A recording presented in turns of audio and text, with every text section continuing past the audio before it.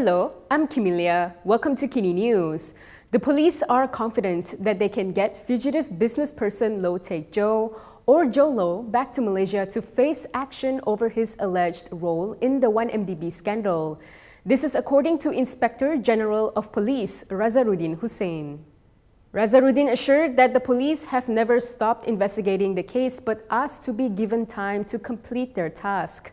He also told the media that he cannot answer questions regarding the whereabouts of Jho Low or in which country former 1MDB executive Jasmine Loo was hiding in. He stressed that revealing such information about any suspects would just tip off the persons concerned and help them to evade authorities. Razarudin was referring to Loo, an associate of Low who was arrested in Kuala Lumpur last Friday and remanded on Saturday. Sebenarnya, kalau Jasmine Loo pun kita boleh bawa balik, at any time, masa sahaja akan menentukan. Pihak polis ini tidak pernah memberhentikan apa-apa juga siasatan kita.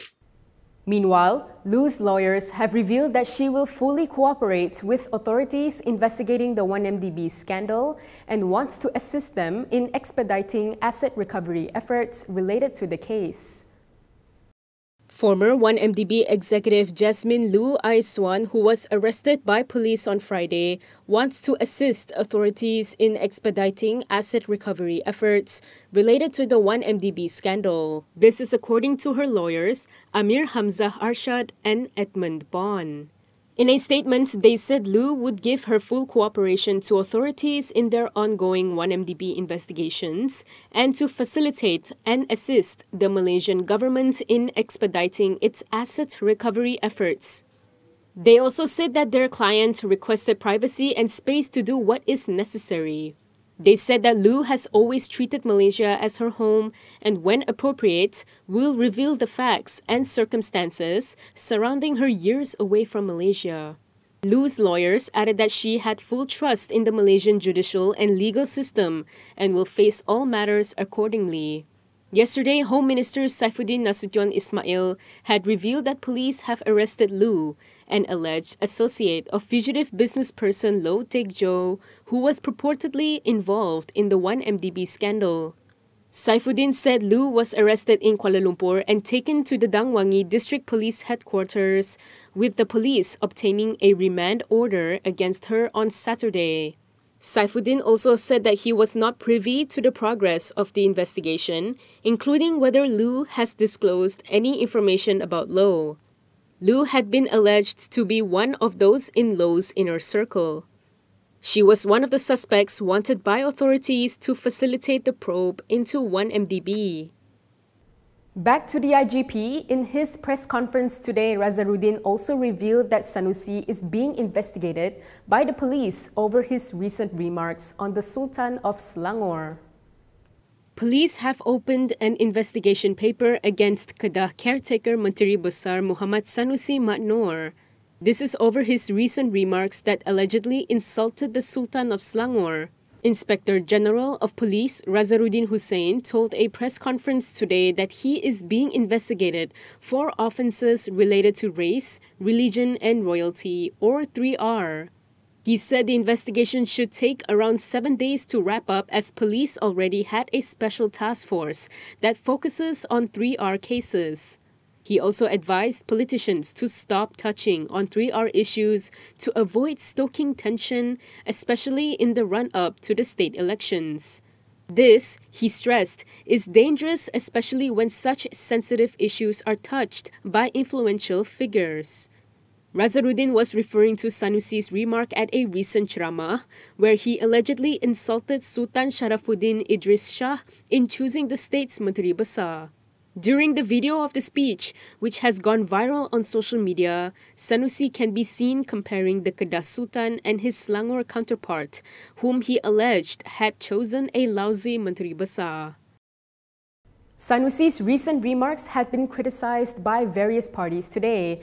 This included Fahmi Fadzil, who told him that he would have to bear the consequences of his actions. Communications and Digital Minister Fahmi Fadzil has told Kedah caretaker Menteri Besar Muhammad Sanusi Matnor to bear the consequences of his actions. This was over an alleged insult by Sanusi to the Sultan of Selangor. Fahmi said the past election director's remark over the role of the state ruler on the appointment of the Selangor Menteri Besar was rude and amounted to treason. He added that Sanusi's remarks were clearly against the reminder by various quarters to refrain from making statements related to race, religion and royalty. Malam tadi, Sanusi perlekehkan Duli Yang Maha Mulia Sultan Selangor.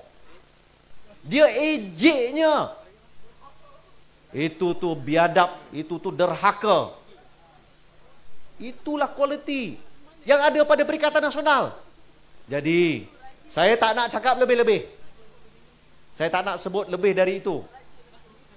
Tapi setelah peringatan daripada duli-duli yang maha mulia raja-raja, daripada Perdana Menteri, daripada IGP, berani buat, berani hadap. Fahmi said this in response to Sanusi's remark at a recent ceramah where he allegedly insulted Sultan Sharafuddin Idris Shah in choosing the state's Menteri Besar. During the video of the speech, which has gone viral on social media, Sanusi can be seen comparing the Kedah Sultan and his Selangor counterpart, whom he alleged has chosen a lousy Menteri Besar. Anthony Low has also hit out at Sanusi. This was over his claim that non-Muslims are the biggest givers and takers of bribes. DAP Secretary General Anthony Low has hit out at caretaker Kedah Menteri Besar Muhammad Sanusi Madnor over his claims that non-Muslims are the biggest givers and takers of bribes. In a statement posted on his Facebook account yesterday, Low said that the DAP strongly condemns the baseless and irresponsible statement by Sanusi. He said this type of sweeping statement is baseless and also creates resentment between races in Malaysia's multiracial society. He added that if Sanusi can't provide the evidence, he should issue an open apology. Low said that everyone should seek to fight corruption together and everyone involved in corruption is wrong, regardless of their racial background. He added that corruption cannot be attributed to any particular race, as wrong is still wrong, no matter who it is. He said repeated statements like this prove that Perikatan Nasional is destructive to racial harmony in Malaysia and needs to be rejected for the sake of Malaysian unity. Yesterday, Sanusi had stood by a past narrative that non-Muslims are the most involved in corruption. He said, quote, "Go take a look at the records of people getting arrested for giving and receiving bribes. There are more non-Muslims." Sanusi said this in response to a question on how PN plans to garner support from non-Muslims in the upcoming state elections when one of its leaders had previously accused non-Muslims of being the root of corruption. The government may consider a new law to tackle those who play up issues of race, religion, and royalty. According to Azalina, this was being considered as a solution to the 3R issue, which had become more common lately. The government is mulling a new law to impose civil penalties on those who play up sentiments on race, religion, and royalty, or 3R. This is according to Minister in the Prime Minister's Department for Law and Institutional Reform, Azalina Othman Said. Azalina told reporters after a forum yesterday that currently, any offences involving the 3R issue was investigated under the Sedition Act 1948. She said this act was more geared towards elements of criminal offences, causing prosecution to take a long time due to legal procedures. With this in mind, Azalina said they needed to evaluate it and come up with an act that is punitive.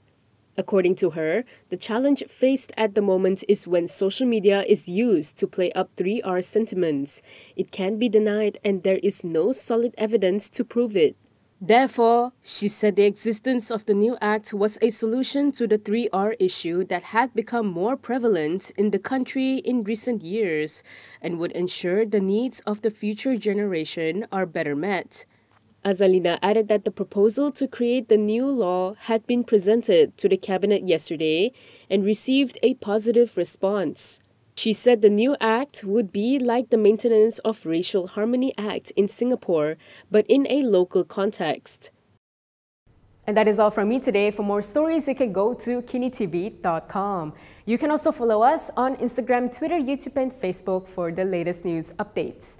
If you'd like to support independent media, do consider subscribing to MalaysiaKini.com. I'm Kimilia. Thanks for watching.